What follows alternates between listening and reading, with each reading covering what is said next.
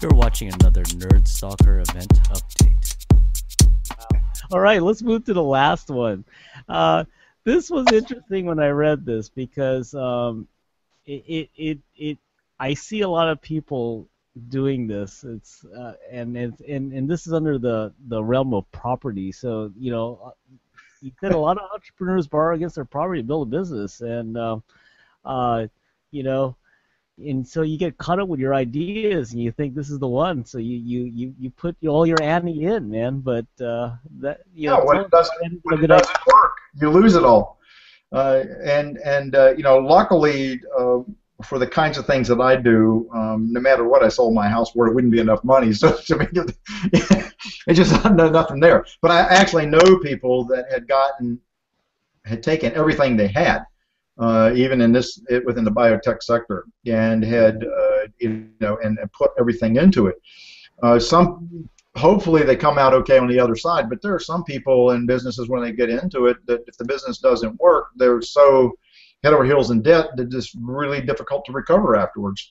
And if you don't make enough money, so taking care to not have your loved ones be in a situation which would compromise them if something happened to you is a very important part of planning, not for your business but for your life.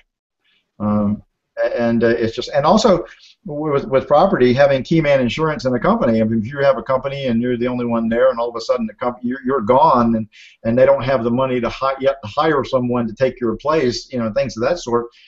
There are problems, that can occur, and so you lose a lot, and people lose a lot if you don't plan appropriately. I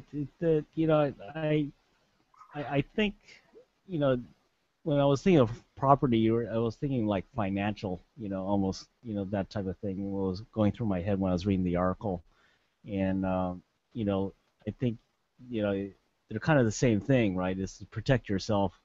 And not put yourself out there that you lose it all. Not that far. There are people that do it, and it's okay. You just have to recognize that you can lose a lot. Nobody knew in advance that in '87 was the first big market crash. The second one was like '01 and then 2007. Well, when you look at those and you look at what happened, nobody could predict those. So I wasn't even sure in 2007, and people don't realize this, but companies that were banks that everybody was aware of, like Wachovia, Merrill Lynch, Citigroup. There was a point in time during that where I wasn't sure that I could even write checks the next day to cover things, because if those companies went under, I didn't know what happened to my accounts. Well, that's just personally. Now, we're not talking about what happens with companies when you get into stuff like that, and you got major assets tied up in some of these places, and so you can't predict what's going to happen. Some things occur beyond your control, and when that takes place, if you don't have some measure of reserve, you're kind of stuck. Right. I think you probably met a lot of people in that realm in your career, right? I know some people that had to go through and declare personal bankruptcy, and that's traumatic for them. It takes several years to recover, and it's difficult. I've known builders that were building houses that got caught in the '07 mess, and some of them had multiple. One person almost thought about killing himself. He literally had to go take odd jobs. This guy was doing a couple of $1 million a year in business for himself with his small company, and had built multiple houses. And all of a sudden, when the market hit, he had everything all tied down in personal loans, and literally just lost everything. They talk about market corrections, and there's always those personal corrections that happen in life, huh? Well, when unexpected events happen, and you've not at least made yourself more resilient to some of those, you get caught. Right. And it's not planned, but you have to plan to not get caught. And sometimes no matter how much planning you got, you're still going to get hurt. So interesting. let's close off the interview, but I want to talk quickly that next month we're going to try to do the show here on the West Coast together actually. So this will Yeah. be kind of All interesting. you got to do is figure out how to get where my daughter's moving to, but I can't do I'll it. give you a map. I know where that place is. But yeah, we're gonna try to do this. A couple of my friends have studios. I'm thinking about doing it an in studio thing, and we'll do it live with them next to me, and then just do kind of talking about the next talking about the book. Actually, I think I'd Yeah. just rather talk about the book. So and the book you wrote is called Think Agile, and I've saw some copies on the internet, so it is real. It is. I got 15 from the printer, and the publisher got a large shipment already. So I'm waiting for them to. They have to send them first to the places that like Amazon and other places are going to be selling them, retailers.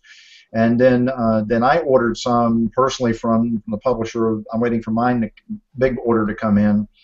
But the 15 that I got, I've already sent to people that have been helpful to me along the way with personal autographs and other kinds of stuff in there, and then call them to make sure they got them.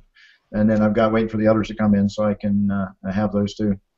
Yes, get that book. It's called Think Agile. It's available on Amazon, Barnes and Noble. If they go to the Think Agile website, Ah, uh, right. there are links to places that they can buy it from.